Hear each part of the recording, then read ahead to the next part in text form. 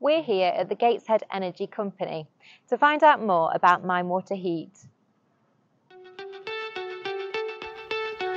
3 boreholes were drilled down into 200-year-old mine workings. These are now filled with water, which is warmed by geothermal processes. Powered by an impressive solar farm, the water is pumped from the heat pump centre across to the energy centre.